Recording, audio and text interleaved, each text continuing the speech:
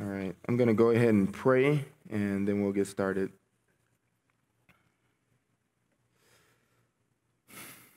God, thank you so much for another Lord's Day that we can gather together as a church family, and we can practice those things that you've so graciously given us to do, encouraging one another, spurring one another on to love and good deeds, to speak the truth in love, to pray for each other as we're able on this day. God, even to sit numerous times today and hear your word opened is a tremendous privilege, and to do that without fear of persecution or trouble. God, we thank you for such a privilege. God, I pray for my friends in this equipping hour, that you would give ears to hear, that you would grant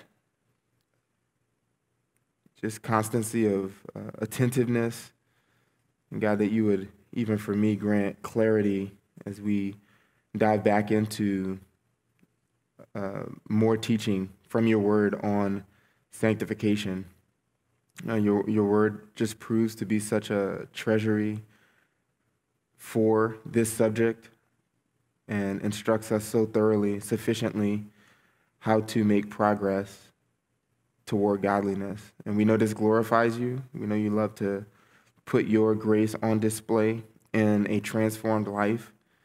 And so I pray that these words this morning from this passage would be help to do just that, that we would put your character on display for those in our homes, for co-workers, for neighbors, for a watching world, and that you would make us distinct, make us different or holy as a result of receiving your instruction from your word, also that you might be glorified in the world.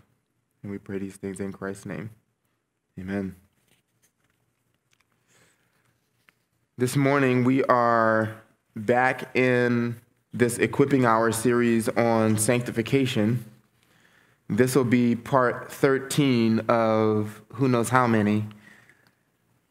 But I want to just catch us up to speed and remind us of exactly where we've been with this series, what initially prompted this multi-round series in Equipping Hour on this subject of sanctification was something that I commonly encounter even at our church in counseling.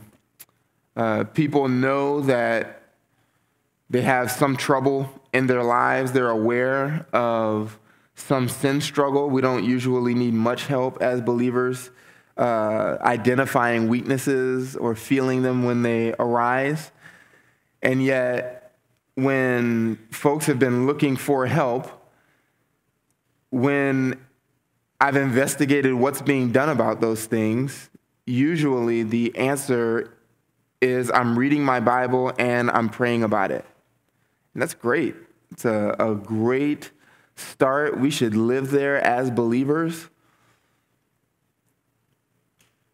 But what does Bible reading and prayer, how do you actually make those things effective in your life? It seems to me that the connection between those means of grace and how to think about appropriating God's means for change and making them actually effective in our lives is just an area that we could grow in as a church. And so we began this series just answering the question, what is sanctification? What is it even? And here was my definition. Sanctification is that God wrought comprehensive but gradual conformity to Christ's likeness, which follows conversion and originates in the heart as the child of God actively submits his will to God by faith, all for the glory of God. That is one way to think about sanctification. There's 10 different elements included in that definition, and I'll just run through those briefly by way of review. Sanctification is God-wrought. That means God is the one doing the work. We started in 2 Corinthians looking at this very thing. If you want to go to 2 Corinthians chapter 3, we can get our eyes back on this passage.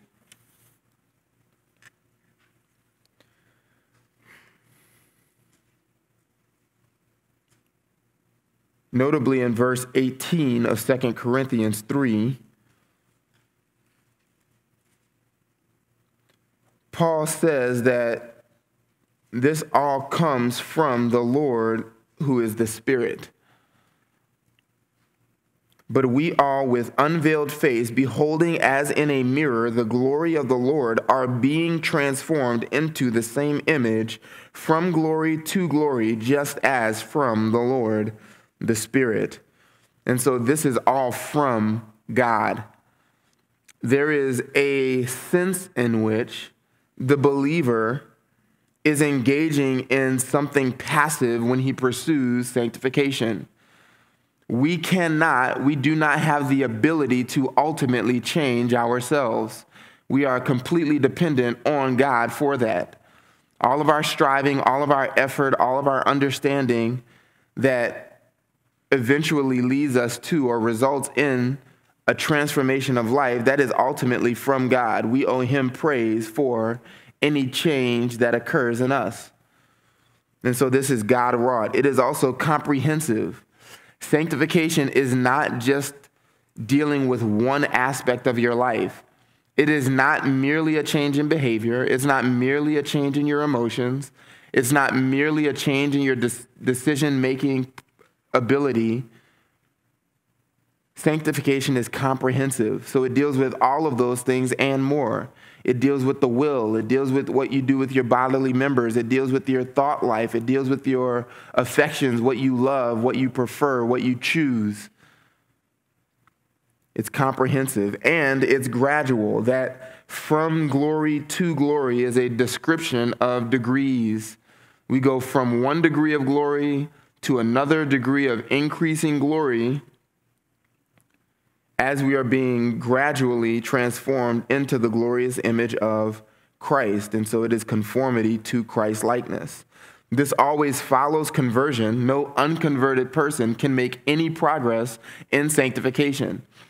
This is why with your friends, with your unbelieving family members, don't bother teaching them to make progress in sanctification if the gospel has not been believed, if Christ's lordship has not been submitted to, if God's word is not accepted as what it really is, God's word, 1 Thessalonians 2:13, which is at work in you who believe. God's word works in those who first believe him. And this originates, just to point out the sixth element of this definition, in the heart.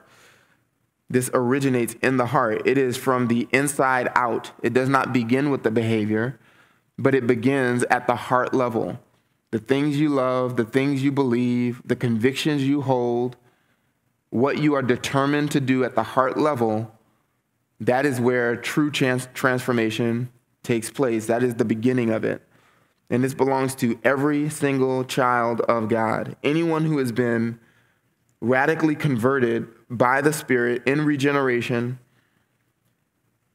who has been adopted by God, sanctification characterizes their lives. You may not always feel it. You may not always see it. This waxes and wanes throughout the Christian life.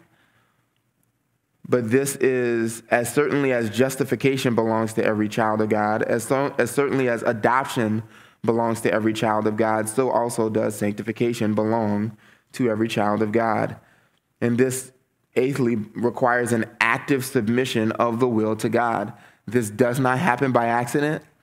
It requires you, Christian, to intentionally, with knowledge, as we'll talk about later today, bring your will in submission to God's will, that whatever you want, you prefer more God's desires for you. And so you actively bring yourself as a creature and as a redeemed son of God under the authority of your good heavenly Father. And this occurs by faith. Ninthly, this occurs by faith, all for the glory of God. This, over the next few weeks, 4 weeks, we'll deal with that very element, that this all happens by faith. You are not sanctified by your emotions. You are not sanctified by merely remembering or recalling some beloved truth of Scripture. You're sanctified by faith. That is the mechanism on which sanctification turns. We'll talk more about that over the next few weeks. And this is all for the glory of God. This is not for your comfort. This is not for the good of those around you. This is not primarily for even the good of the church, even though it is for that. This is primarily for the glory of God. Matthew 5:16, let your good works be done before men so that they might see them and glorify your Father who is in heaven. God ought to receive praise from our righteousness. Not us, but him. We moved on from describing what sanctification is. We spent parts 2 and 3 talking about the priority of holiness. Nothing in Scripture would lead you to come to any conclusion except to think that the priority of the Christian life is holiness. That is God-centered, God-glorifying holiness of life is the singular goal of the Christian life. Ecclesiastes 12:13 and 14 says this very thing. Let me just reread that for us. This is how Solomon ends this incredible book about all the vanity that man pursues under the sun. And so far from pursuing those vain things, making those the aim of life, he says the conclusion or the end of the matter, all has been heard. Fear God and keep his commandments, for this is the whole duty of man, or because this applies to every person. The singular duty of man given to us by God is to fear him and keep his commandments. Another way of saying that is God-fearing obedience, sanctification, is the goal of man, the goal of the Christian life. Paul's ministry in Colossians 1 demonstrates that very same thing, as the apostle says that he makes this same thing, God-fearing obedience, his goal in all of his labors. We proclaim him, admonishing every man and teaching every man with all wisdom, so that we may present every man complete in Christ. For this purpose I labor, striving according to his power, which mightily works within me. So Paul took up the right methods, the right motivation, and the right means in his apostolic ministry as a minister of the gospel. And this is what he set out to do, to make every man complete in Christ. That's a description of Christian maturity. We then went on to lay out 20 convincing proofs that our holiness is God's priority. I won't run through those all. That was part 3. Just various truths spanning the totality of Scripture, Old and New Testament, showing that God's priority for us in everything he's written is aiming at our holiness of life. And then we moved on to part 4, a foundation for holiness. The foundation on which all holiness stands is the gospel. It is Christ's sacrifice.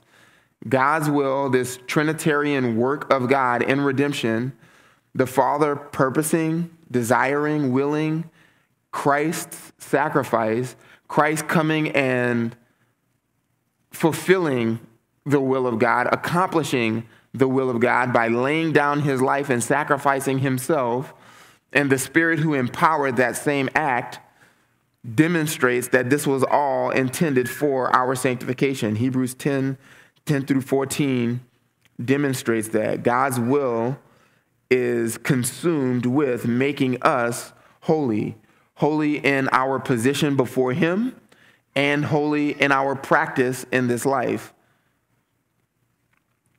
Philippians 2 demonstrates that we have a part to play in this work of God in making us holy. So again, we are not passive in this. This is not a let go and let God, hey, I'm praying about it. I don't have anything else to do. I'm waiting for God to change me. That is not a faithful representation of what God is doing in the Christian life. He is doing the work, but you are striving to get it done. And that's what Paul communicates in Philippians 2, that it is him who is working, causing us to both will and work according to his good pleasure. And so we talked about those two foundational factors for Christian obedience. We have a clear obligation to obey and a divine motivation to obey, which is God's own working in our lives. And then finally, we finished that first round with talking about the sanctifying effects of beholding God's glory. God's glory is sanctifying. God's glory is sanctifying. As you, Christian, aim to draw near to the Word of God, to behold the God of the Word, he uses that increase in knowledge as you behold and stand in awe of God's character. You behold his greatness. He uses that to transform you by degrees as you recognize the greater distance between God, who God is, and who you are. As you marvel at the wisdom of his commandments, the graciousness of his character, the mercy that he's demonstrated to you in the gospel, his ongoing patience with you as a believer. He uses all of those things to compel you to look more like Jesus in your walk of life. We then took up this second round of this series to look at a study of hamartiology, the study of sin. We answered the question in 7 different ways: why even study sin? Sanctification demands it. Scripture encourages a study of sin. The cross includes a study of sin. You can't understand the gospel without studying sin and coming to see sin in greater degrees. The new nature allows you to finally study sin properly. Heart shepherding requires that you study sin. If you're going to change at the heart level, you have to better familiarize yourself with your own propensities to sin, with what's motivating you or what you're not being motivated by that's allowing you to continue to sin. The church, we need each other to study our own sin and the sin of each other so that we can help each other come out of sin and glorify God. So heart shepherding requires it. The church needs it. And finally, one day we will not be allowed to study our sin anymore because we will be sin-free, praise God.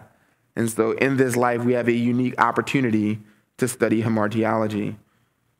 We spent the next two parts 8 and 9 discussing this concept of practical atheism, that whenever we sin, we are engaged in practical atheism. The Christian is not an atheist. No one actually is an atheist. Everyone knows that God exists. The Christian is just one who has ceased to suppress the truth in unrighteousness.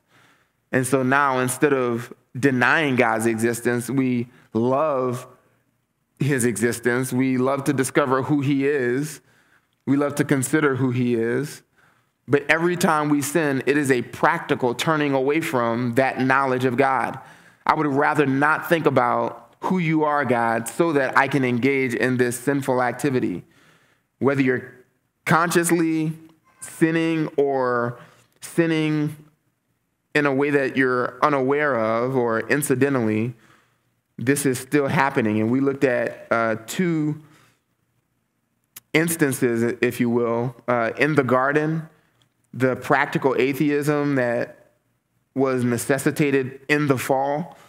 Adam and Eve had to practice this, turning away from God, a denial of who they knew he was in order to take the fruit, break his commandment, and believe the serpent. Eve, Adam knowingly be deceived and follow his wife into sin. And then we looked at the logic of practical atheism, that God, who reigns as king, anyone who's going to refuse to submit to God as a pattern of life or in a moment, if God is the king, he's the one giving the law. The one who refuses to submit as a pattern of life or in a moment, at the heart level, that is synonymous with removing the king off his throne and setting myself up as an authority. And anyone who would set himself up as an authority, you think of a king in a kingdom, the one who wants to make the rules has to be king. When we do that, when we pretend to be autonomous, then at the heart level, that is us demonstrating hostility toward God the King. We would just as soon as sin remove him from his throne so that we could be autonomous and lay down a law for ourselves. This is seen most clearly in the gospel. This is exactly what Jesus described was happening or going to happen in Matthew 21. God had given out this vineyard to stewards and sent them servant after servant, those servants being the prophets, to collect what he owned from his own vineyard, that is Israel. And what did they do? They abused, they killed the prophets, but he finally sent the Son. And what did they do when the king came in the flesh? They killed him so that they could maintain authority over the vineyard. And that practically played itself out when Jesus, God the King, became in flesh, incarnate. What did man do? We killed him. That is proof positive that if we could kill God in our sin, we would kill God so that we could continue engaging in the sinful deeds that we love in our natural state. That is the heart of practical atheism. Practical atheism made the gospel a reality, the death of Jesus a reality. And then we just played this out in part 10, diagnosing sin. This is something that we all must practice if we are to make true progress in holiness. We must be able to diagnose our sin at the heart level and discover what practical atheism is lurking underneath or behind our besetting sins. Whatever the sin is, and we went through 4 of them just as test cases. If the sin is self-righteousness, if the sin is a lack of teachability, if the sin is a fear of man, if the sin is anxiety, or any other sin you could add to that list, we must be able to, with precision, diagnose what's happening at the heart level. Where's the practical atheism? What am I not believing about God that is true? And what am I believing about myself or others or God that is a lie? I must be able to target those things at the belief level, and then with the scriptures, as we'll see, overturn those wrong beliefs. That is how you make progress in your sanctification, by faith. Target the lie, identify the lie, and then search the scriptures for what is true, and then determine to believe that, resolve in your heart to believe that, instead of whatever lie that you've been believing. And we don't need help believing the lies. We don't need to sit down and think of them before we sin. They just flow out of our mixed heart, our heart that's in this mixed condition, not perfected yet, not glorified yet, we just tend this way, like your car when it's out of alignment, turning the wrong way. This is what our hearts do naturally. And so it takes constant realignment with the truth, daily meditation on what's true, so that those thoughts that come so naturally to me get overturned by the supernatural thoughts that I am discovering from God's word, that I'm meditating on day and night from the scriptures. This is how we make progress in our holiness by faith. And it's what you must practically do with each other.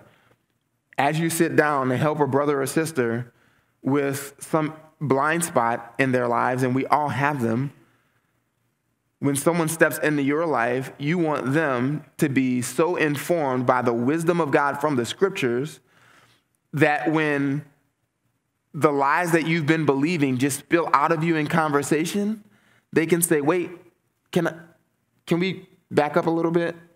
Can I ask you about that? What you just said here, what do you mean by that? And as you articulate what your heart's been believing that you've been unaware of, they can say, let me actually tell you what God's word says about that. Stop thinking that way. Stop believing that. Start believing this. Remember what God says? And you'll go, oh yeah, that's right. Thank you. The first time. Hopefully. The final couple lessons, parts 11 and 12, we talked about hypocrisy and just 9 thoughts for crucifying hypocrisy. We can all fall into the trap of being hypocritical, where our profession far surpasses our practice. And we even get into a pattern of that at times. We want to stay far away from that because hypocrites do not inherit the kingdom of God. And so in light of the fact that repentance is rare, that God sees the heart, that my view is limited, that man's approval is meaningless, that sincerity requires right motivations, that little sins can condemn us, that biblical instruction sanctifies and saves, that the day of the Lord is coming and the kingdom will be glorious. All of those truths are powerful motivations to put away hypocrisy. And then finally, the hope given in the fact that there are some few advantages to remaining sin is what we looked at finally. That title being taken from John Newton's, one of his letters, the title of one of his letters as he counseled a friend to think about the advantages from remaining sin so that we don't despair. And that really came down to 2 things. In God allowing us to remain in this mixed condition where we actually have to fight, strive, and struggle to put off sin, that gives 2 advantages. 1, the heinous nature of sin is exposed, and 2, the glorious character of God is revealed. As you fight against your sin in this life, day after day, week after week, making incremental progress, always less than you would like to make, certainly, then we come to have a new appreciation of the heinousness of sin, which inherently means we should be coming to a greater view of the gospel. He who has been forgiven much loves much. And then we get to see again the glorious character of God revealed as we understand how gracious he's been, how patient he is with us, how kind, etc. As I mentioned, over the next 4 weeks, what I want to do is make for us a strong connection between faith and sanctification, to understand how faith practically functions in our sanctification. To do that this morning, we're going to look at one passage, Titus chapter 1. Go to Titus chapter 1.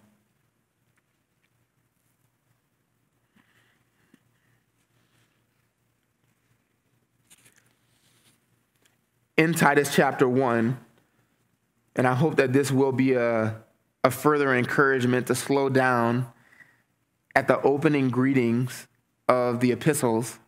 Those have tremendous, tremendous value for you, for me. Look at what Paul says in Titus chapter 1. Just the introduction. Paul, ...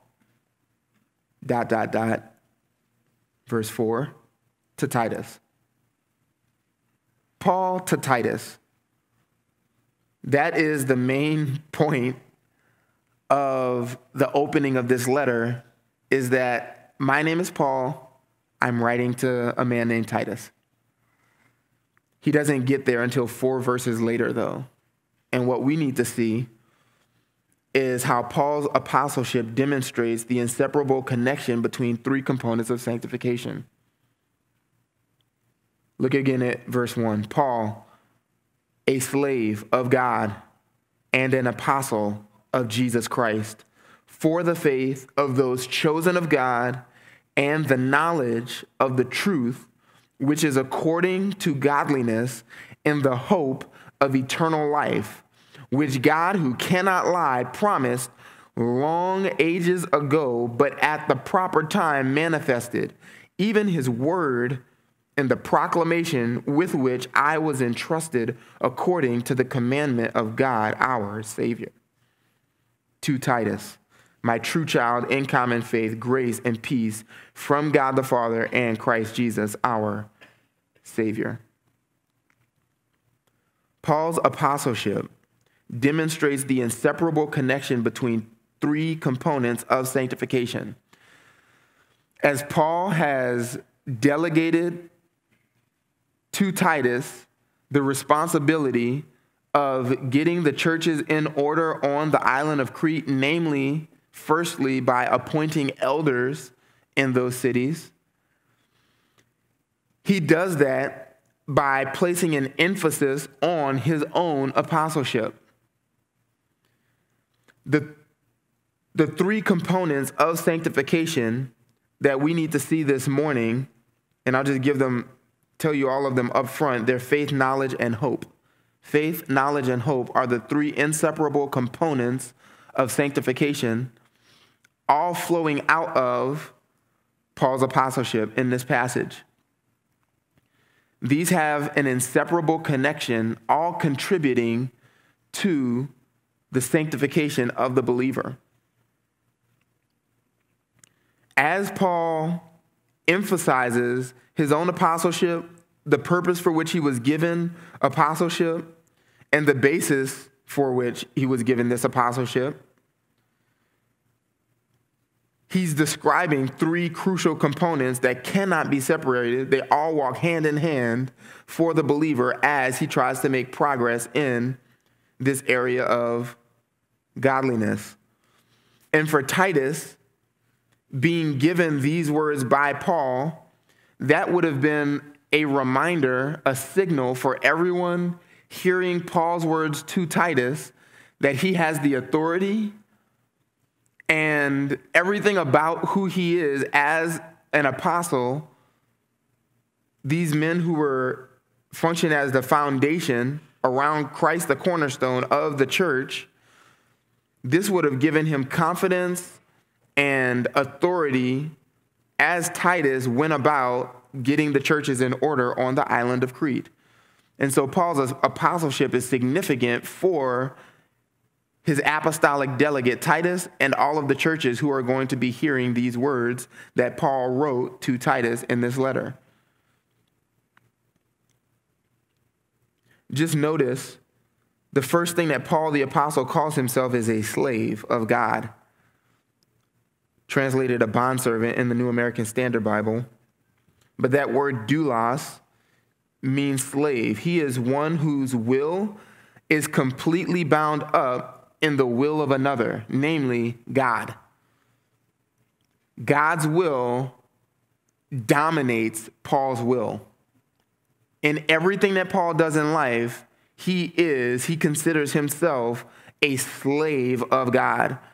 He doesn't get to teach what he wants to teach. He doesn't get to feel what he wants to feel. He doesn't get to go where he wants to go. He doesn't get to do what he wants to do. He is a man completely and wholly in submission to another. And so he calls himself a doulos, a slave. This is true of every single Christian. Your will is dominated by the superior, greater will of God. We are not our own. We are slaves of God, slaves of righteousness. And this one, Paul, who is a slave of God, is also an apostle of Jesus Christ. Think about the connection between these two things. His will is submitted to God, but he was sent by Jesus Christ. He's not intending to draw two completely distinct, separated realities here.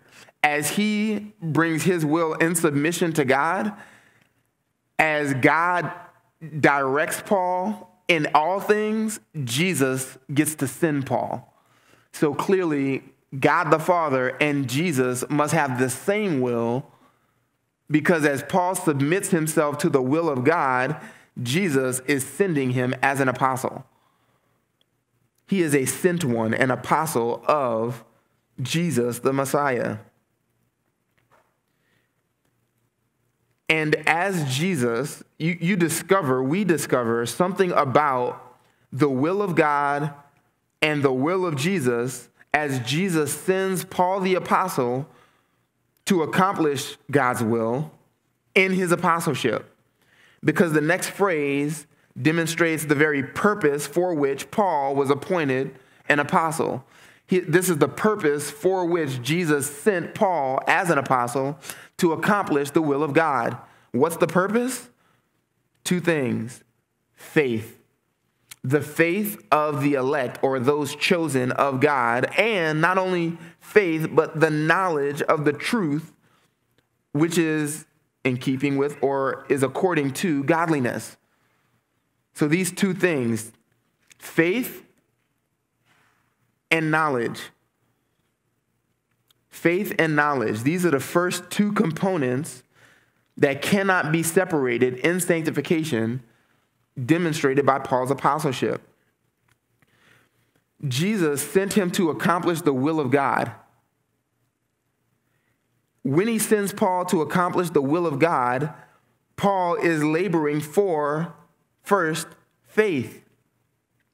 Faith. This is the faith of those who have been chosen by God. God, on his own, under no obligation from anyone else, decided to save some people. When everyone was running to hell, that's what's happening practically when we are born into sin, rejecting and hating the gracious offer of forgiveness from God.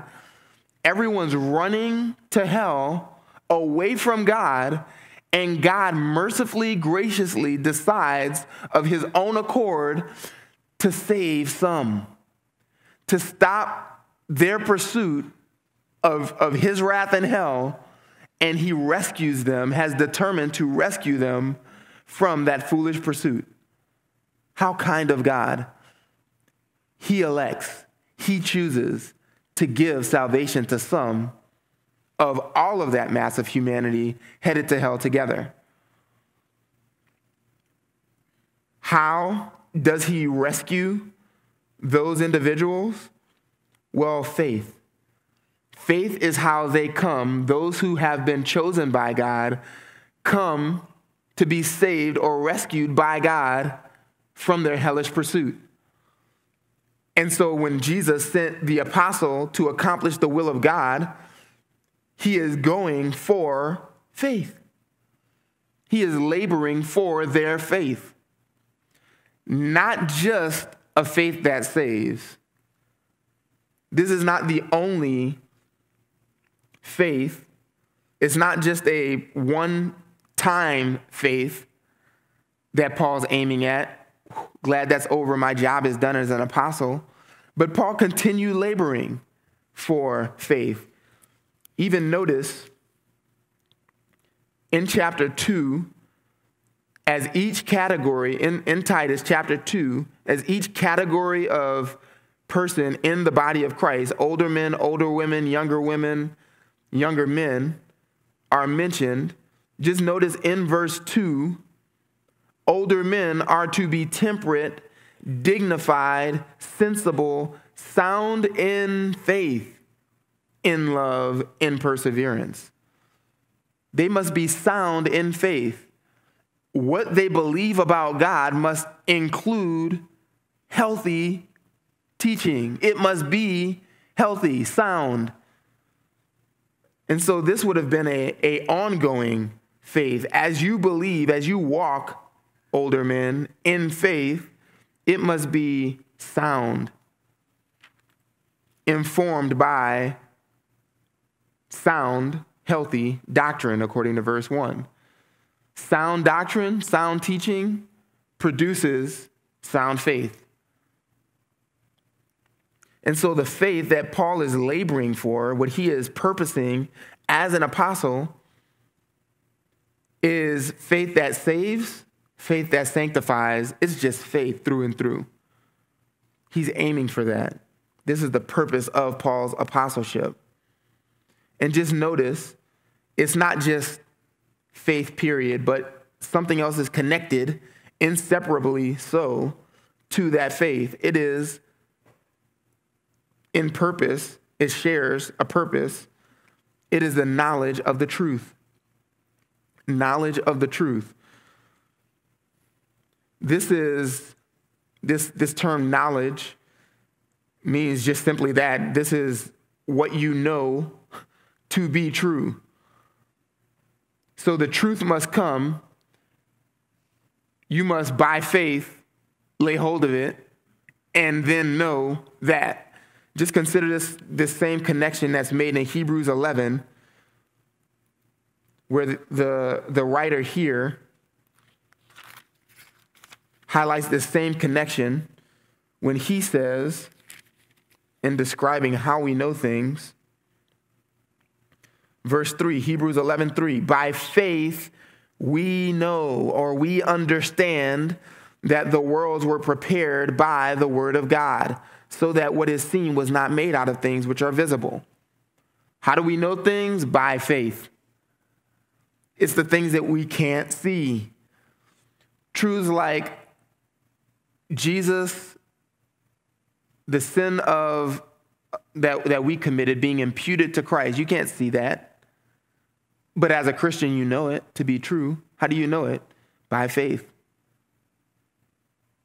How do you know Jesus was resurrected? You've never seen him. You've never seen anyone else resurrected from the dead. You've never seen Jesus in bodily form. How do you know that he rose from the dead and is now seated at the right hand of God, interceding on your behalf? By faith. That's how you know it. This is knowledge of the truth. All biblical teaching that's unseen fits into this category. This is knowledge of the truth, but it is believed by us even though it's not seen by us. This is what it means to walk by faith and not by sight. Every truth that sanctifies the Christian is believed by faith. You can't hold it, you can't taste it, you can't touch it, but you're taking God at his word that it's true. And so faith and this knowledge of what is true are inseparably connected.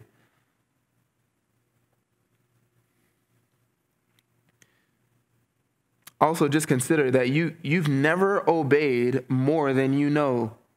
You've never obeyed more than you've known. Name a single commandment that you've been unaware of keeping that you've intentionally tried to keep. Impossible.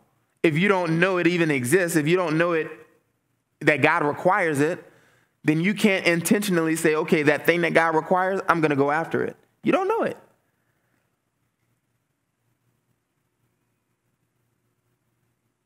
And so we cannot obey further than we know.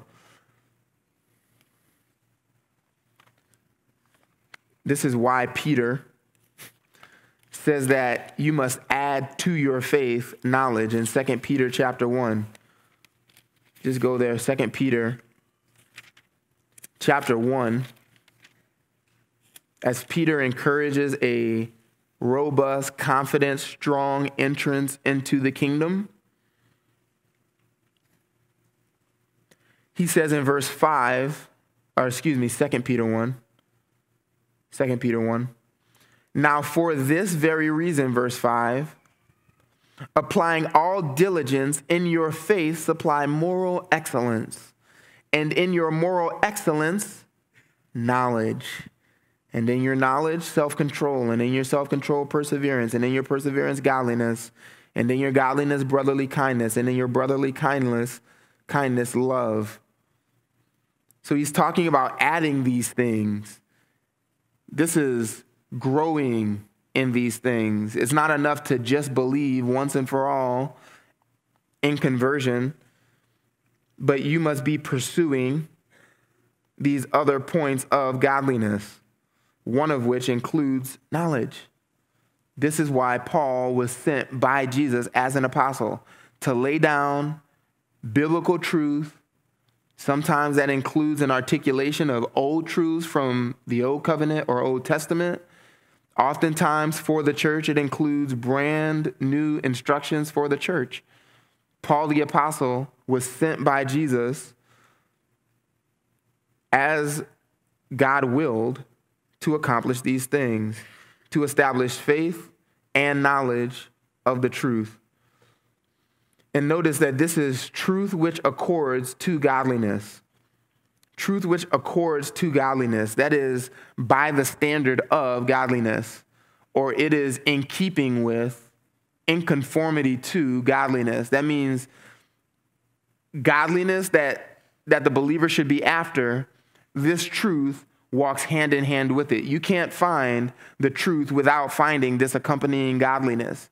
You can't believe or know, in the biblical sense, this truth without possessing the accompanying godliness. And you can't have the godliness without laying hold of the biblical truth. They go hand in hand. They cannot be separated. Paul's apostleship proves this. This was for the purpose. Paul was made an apostle for the purpose of faith, for the purpose of the knowledge of the truth, which is in keeping with godliness, and this was in the hope of eternal life. In the hope of eternal life. So this brings the third component having to do with our sanctification is hope. Faith, knowledge, hope. And again, hope is a word that has to do with faith, something unseen. This hope is merely a confident expectation of a future reality, a confident expectation of a future reality. That's what biblical hope is. This is not wishful thinking, but this is a certainty. So for the Christian, eternal life, this thing that we have been granted by God, long life, eternal life, we possess it by right now. It's been given to us. We have a right and access to it currently, but one day will be finally possessed in its fullness. When we finally see God enter the kingdom, possess glorified bodies with all the other saints, this day is finally coming, this eternal life, the fullness of it, the actual possession of it in truth will be one day. This is still future. But the hope of it, that's exercised right now by every single believer. You have a confident expectation, and this to you now is as real as if you did have it now. What's coming is as real to the believer as if he was experiencing it right now because of this next phrase, because of God who cannot lie. God who cannot lie, or God free from all deceit, promised this. in long ages ago, God determined to give eternal life, to bring about eternal life, an unending duration of life under his reign, with him in close proximity. And he determined long ago that man would rule the earth and that man would be God in the flesh. He would be the king of the world one day. Adam failed at that, at ruling and subduing the earth and perfectly imaging God to show all of creation what God is like as a king. Adam failed. And prior to that, God had already determined that long life, eternal life, would still be had. If you would span all of biblical revelation, that eternal life is what was proclaimed or promised by God. That is God as man ruling and subduing all of creation. That is still coming. Christians and Christian, you have hope. You only have hope because of God's character. Notice, God, Paul recalls, cannot lie.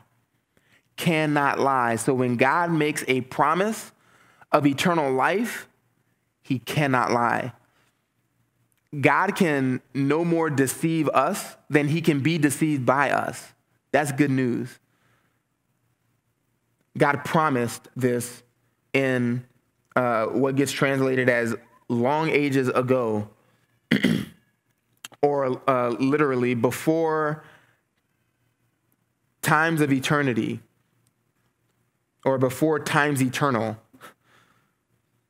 This is before the first day, before day one of creation. God had made this promise. He had determined to accomplish this. And then Paul says, at the proper time, that eternal life was finally manifested, his word, in what? The proclamation with which I was entrusted according to the commandment of God our Savior. God commanded his slave, who was submitted completely to his will, to make a proclamation. So Paul made that proclamation. This was the word of God. And what was it? It was unveiling for his hearers this hope of eternal life, this eternal life itself, that God has promised eternal life to those that he has chosen who believe. So the manifestation spoken about in verse 3, at the proper time, this proper time is not a reference to Christ's coming or Christ's incarnation or his death on the cross, but the particular time when the gospel came by word of the apostle. And to each audience where Paul traversed new uncharted territory with the gospel was God's proper time for those people to hear the word about eternal life. If you believe, sinner, you can have eternal life. The long life that God has determined to bring to mankind one day, you can lay hold of it. You can have that right. You can have a right to it today if you repent and believe the gospel. If you bring yourself, like Paul was, in submission to the will of God, if you too wear the yoke of Christ and submit to him, then you too can have rights to this eternal life, who the God who cannot lie has promised to all those who believe. That's the gospel. He put his son, God in the flesh, on the cross to secure eternal life for all of those who would believe. Do you believe? And those who said, yes, I believe the gospel. You, Christian, who have already said yes to that message, you possess faith, you possess a knowledge of the truth, and now you possess the same as you believe and the same as you know, you have hope. these things, these three components that are a part of Paul's apostleship, his ministry to believers of all time by virtue of him writing in the scriptures, this has to do with your sanctification. This has to do with, as he says in verse 1, godliness, your godliness. The Apostle John even mentions how all who hope in him purify themselves as he is pure. Believing the truth, knowing the truth, hoping in eternal life that is to come, these things purify and sanctify the believer. And over the next few weeks, we're going to look at multiple passages that just help draw that out and hopefully practically help you learn better, get clearer how to do this in your own life and how to bring God's word to help one another be sanctified by faith, by the truth. That's what's coming over the next few weeks. Let me pray. God, thank you for these marvelous truths. Even thank you for so long ago choosing Paul to bring this word of hope and knowledge and faith to us. Words to be believed because they are on the basis of your immutable character. You can't lie. You can't be deceived. You can't deceive. And so I pray that that would be our only confidence this morning.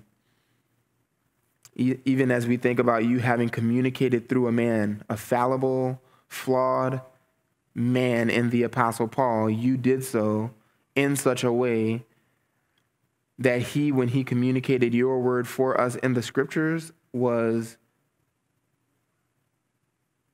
flawless, inerrant. You're having your authority. So we take these words today, God, just asking for fresh supplies of grace to believe them, to know them, to lay hold of them as true, and to stake all of our eternity on these words in even a renewed way today. And I pray for Grace Bible Church that you would strengthen us, empower us to increase in our competency to help one another so that we would all lay hold of eternal life, so that we all might enter into the kingdom with confidence one day in the end. And we pray all these things in Christ's name. Amen.